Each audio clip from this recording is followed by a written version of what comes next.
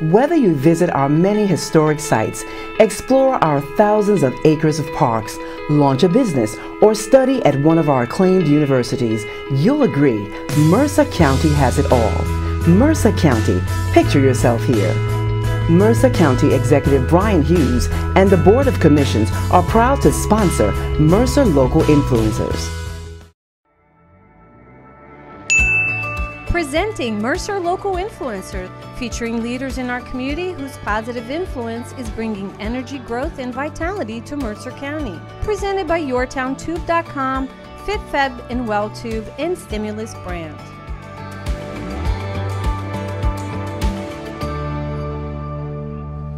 Welcome. Thank you for joining us here on the set of Mercer Influencers. This is John Gertica, your host, and I am so pleased to have Tom Szaky with me today. Tom is the founder and president of Terracycle and Loop. That's right. Tom, welcome. Thanks for having me. Tom, this is a familiar territory for you, but your story begins much earlier as you and your family came from Budapest to Canada.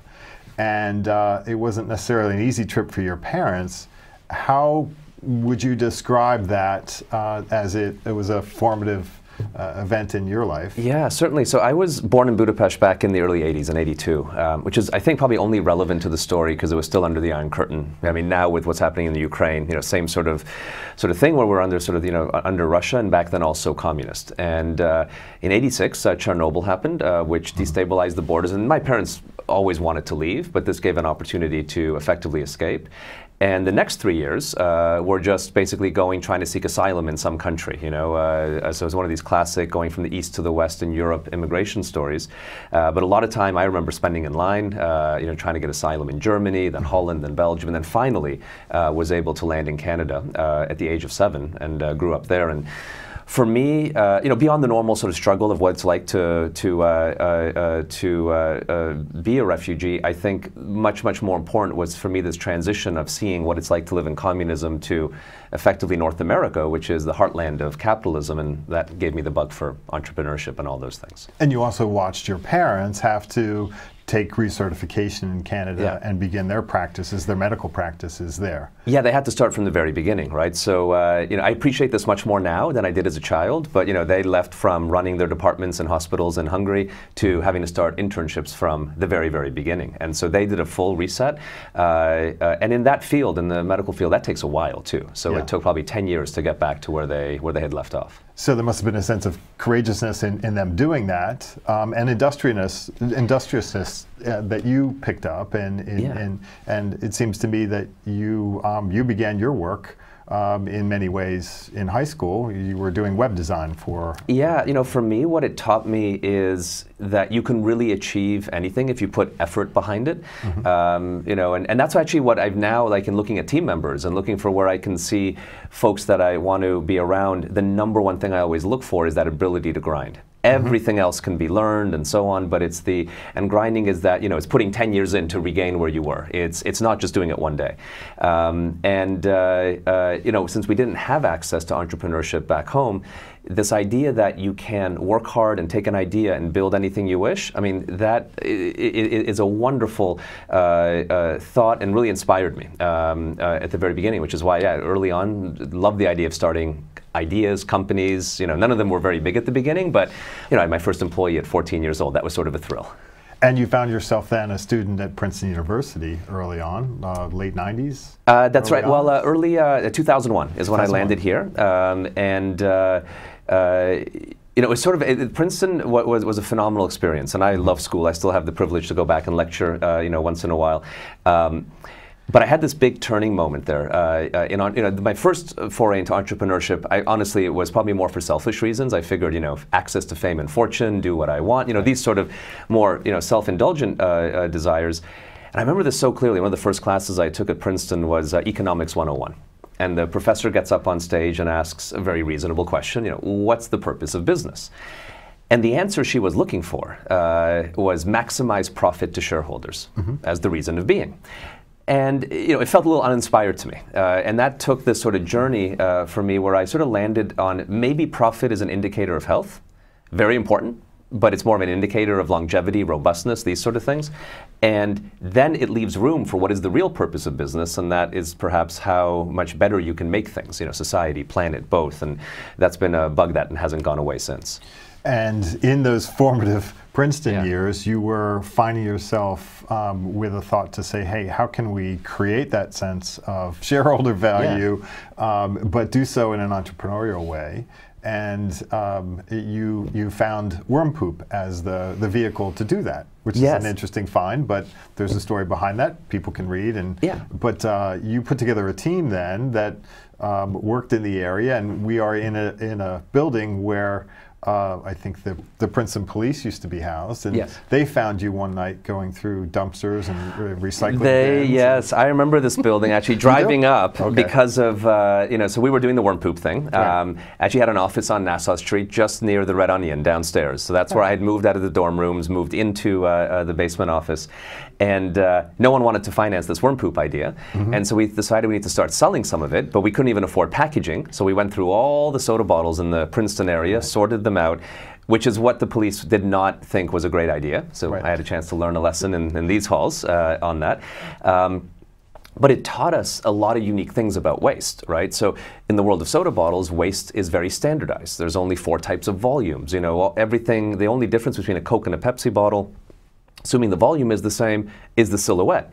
So you can run them through high-speed bottling lines. Like all these really interesting things. And it's been, starting from worm poop to where we are today, waste has been the central, sort of fascination, if you will. Because it's this topic that we want to be as far away from, out of mind, out of sight, sort of like, what we do with stuff we put in a toilet. But yet it's filled with unique anomalies and opportunities to innovate in a very purposeful way. And that not idea, but the reality of waste has just doubled, tripled, quadrupled, multiplied over the years since, I think you point out, 1950, where it really became an issue for most Western countries. But now it affects the whole world because those products end up in our oceans, they end up on our beaches. So the work that you're doing, we'll talk about in the second half, but your team found its way to Trenton, where you set up Trenton. And Trenton's been a good place for you? The best. I have to say, I am shocked more business leaders don't put their especially their people, like their offices, in Trenton. If you think about it, just it's taking a step back, and I'm not American, and I was like, I saw this, and I'm like, this is the best place to be. We today draw talent from Philadelphia all the way to Manhattan who come in every day to Trenton. So think about that amazing radius of talent draw. Probably can't get more dense and more choice of people than this radius. On top of that, it's an incredibly good port. I mean, there's water access, rail access, everything you need. And it's incredibly affordable, lots of space available. The government officials, from the mayor to other folks who are there to help, are going to proactively help and make you succeed. It is incredible, and we've operated there as our global headquarters for 15 years and have never had a crime event of any kind. I mean, nothing. So, some of the stigma doesn't actually play out. And I look at this and I can't, there's no other place, I think, north of New York, south of Philadelphia, all the way in that offers all of these, I think, incredibly compelling reasons to locate there. And it's just shocking people don't. I mean, it's, everyone's a sucker if they don't try to, put a headquarter into Trenton. And it has a bridge that has a sign on it that one of your teammates has considered remaking, reusing, repurposing. Sure. Now, I mean, Trenton makes, the world takes. Here, maybe it's a bit more the world makes and Trenton takes, is at least what we try to bring to it. But no, for me, I think it's a really important message, especially anyone who's hearing this, who is thinking about where to put their team or an office, whether a startup, all the way to an established organization. Really have a hard look at Trenton. I think you'd be very, very, it will work on many levels, from an economics to talent, all these different pieces. Great. Well, thank you for sharing that. Yeah. We'd like to take a little break for a moment for a message from one of our producing sponsors, Tom McManaman at Stimulus Brands. We'll be back in a minute.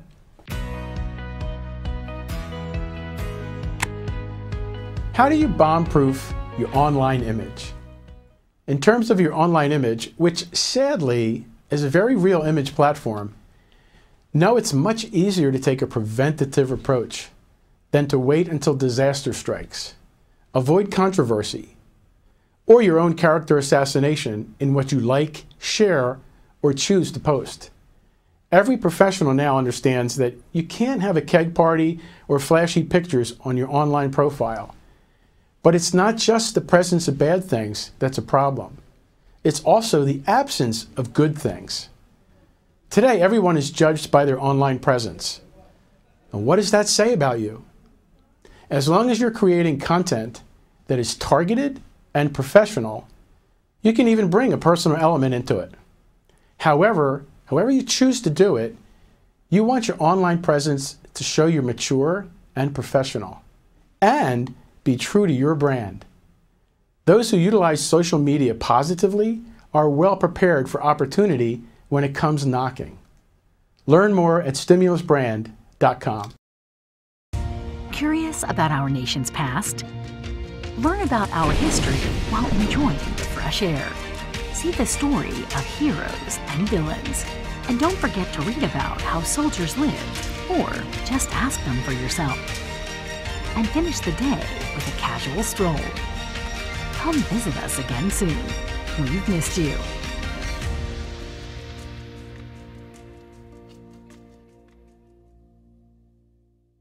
Mercer Local Influencers. It's powerful. Mercer Local Influencers.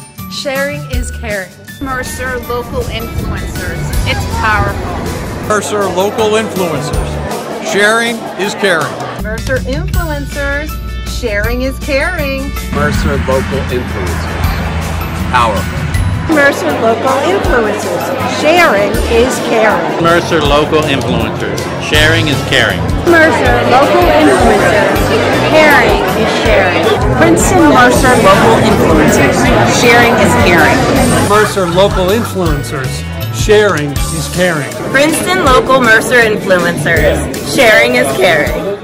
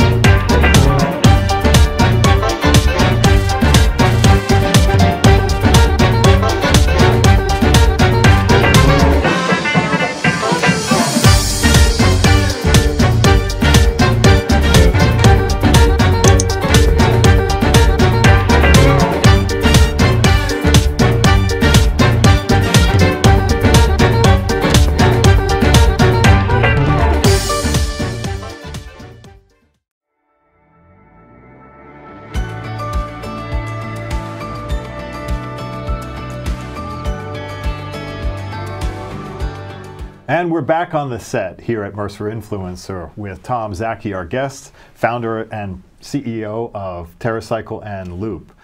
Today, Terracycle and Loop are an international organization, yes, and known throughout the world. Tell us a little bit about that process and the relationships you've forged. Yeah, absolutely. So, I mean, maybe where we are today, and then sort of to, take a step back. So, Terracycle is, we're just about a $100 million enterprise. We're national in 21 countries. One in Thailand is a nonprofit organization, so it's a public charity, and then everywhere else is a mission-driven for-profit.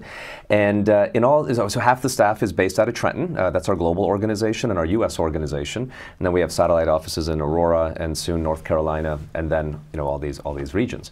And the service we provide is this idea of how do we move from linear systems, call them take, make, waste, like anything from a toothbrush to a plastic glove where we use it and then dispose it, to making sure it's collected and recycled, then making sure it's made from recycled materials, then how do we even shift it to reusable, and even more innovation on top of that. So throughout this process, we've been able to now partner with just about every major consumer product company, most major retailers in many of these countries. And the way you would interact with our service is you may go into a Walmart and see a TerraCycle collection bin, all the way to a L'Occitane en Provence, or you could see the TerraCycle logo on about 50 billion packages that now have recycling solutions through our free services. Mm-hmm. And in that process, this concept of the loop, and therefore the name is derived to sort of tighten that loop that process. So those products can be used, and then the containers recycled or repurposed or reused in a quicker, more efficient manner. You're exactly right. So we had, for say the first 10 years of our business, focused on recycling the non-recyclable, and then added on how do we help companies make their products from waste. And that creates a loop, but a recycling-based loop, which we would argue is the best thing to do with disposable products. Now, we thought a lot about, okay, how do we go deeper than that? And you mentioned, I think, quite accurately, waste was invented really in the 1950s. Right. And if we think about what was life like before 1950, we cobbled our shoes, we mended our socks, we got milk from the milkman, things that don't happen today. And so we repaired and reused quite a bit.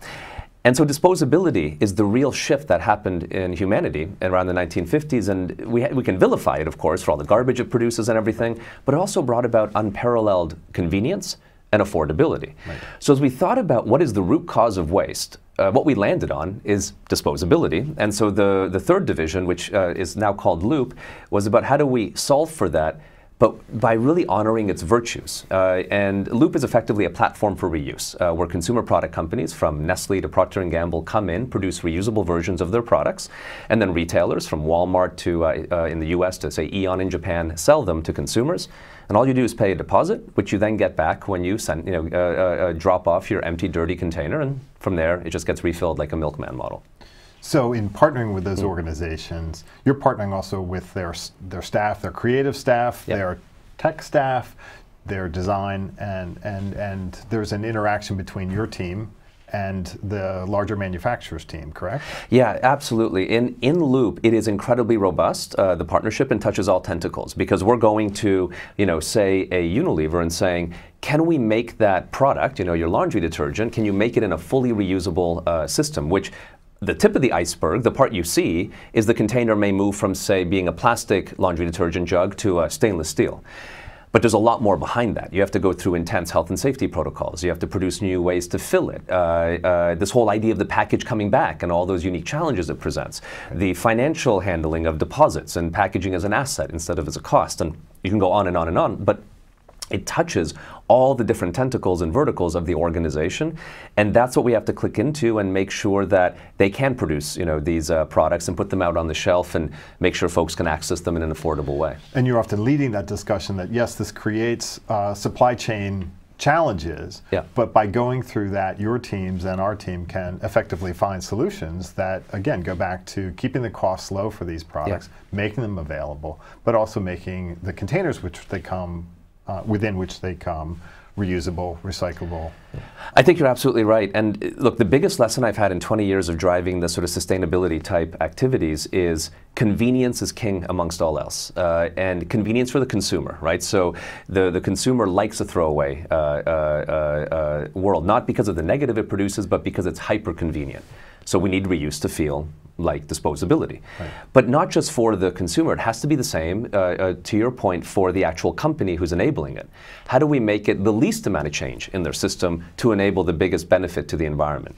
And that, I think, is really what is the center of what's driven success for us, because otherwise we're relying on behavior change and work hard and so on, all things that don't come as easily. Right, and back to that Economics 101, which was deliver shareholder value. Right, that hasn't shifted. Right. And so, I think a lot of, especially if you look at like the environmental activists, right? A lot of folks are questioning whether capitalism can become benevolent from an environmental, or really sustainable from an environmental point of view. And I think that's an open question, mind you, because business has this insatiable appetite. what we have to do is to try to get business to shift, is to show them how they can still meet that appetite while being significantly better for the environment overall. And as we're seeing the way the world is going, I think there's more and more of a rally and a discussion around doing exactly that. Well, that's great, and I'm so glad you're part of it. You represent the best of our area, as does your team, and so glad to know that you're out there representing this in our, not only our national society, but our international society. Because I think we've all gone to places and seen waste that you realize didn't start there, but ended up there because it flowed through the oceans. Yeah. I have to ask, is there any time where you're in downtime where you're not thinking about waste or looking at something like, I know you like art. Yeah. So when you look at art, you're like, well, maybe that could be repurposed, reused, or recycled? No, certainly. Look, what do you do in your downtime? I love, looking at things differently, certainly. But, I love spending time with my family. We have, 3 wonderful children, one on the way. And a big part of what I enjoy doing personally with my wife as well is exactly what you described, facilitating or making the world more artistic as much as possible. So we do a lot to try to support the Trenton art scene, especially all the graffiti art that comes out of there, which is absolutely phenomenal. So if you're ever through TerraCycle's headquarters, it's covered in beautiful graffiti art, all done by local artists. That changes almost every 2-3 weeks because it's become such a scene of folks coming. But I think we, especially as adults, have adult powers, right? And so why make the world gray, and why not make it filled with color? Not just from a business context, but just from from an artistic context, and live in that as much as possible. It's really rejuvenating. Well, I have to say, I stopped by. Your staff was great. They gave me a copy of your book, so I stopped down to the office to pick it up. And I was reading it, and I was also looking around thinking, well, what in my life is reused? And I happened to be putting a couch, which I'm reusing, in a garage for a moment, and there was a clock in this person's garage. And it was a chime clock, and I realized, wait a minute, there's some beautiful pieces to this. Yeah. Yes, it's old, and the frame is cracked, and it would be very expensive to try and fix. But in and of itself, the contents of it were just beautiful. So setting them aside. So you've had an effect on me already. Well, I'm glad. And I think, look, you can do a lot of fun with interior design, for example. I mean, most of the stuff we do, we either build things from wood we find in the forest. And this area of Mercer County is covered in forests that you can go, scrounge amazing wood in to make things from. And there's always stuff on the side of the road. There's phenomenal flea markets. There is and there's a lot of, I think, digging through history in that way is incredibly fun. Whether it's a flea market or go down to Lambertville and enjoy, the more curated versions of the same thing. There's a lot to be said versus just going onto your favorite website and pressing the buy button.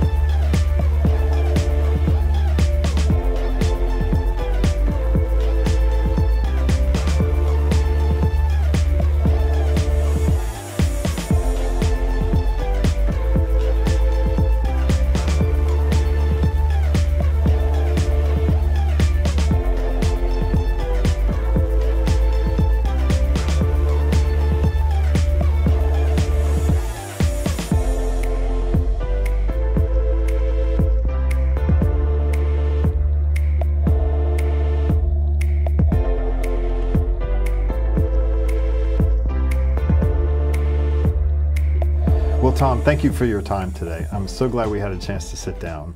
I've followed your story for some time, but I must say in doing some research and learning more, I'm thrilled that you are part of our business community here, that you represent us on that international stage, and we wish you all the best from the set here at Mercer Influencers. Thank you very much. Well, thanks for having me. Oh, it's great to see you.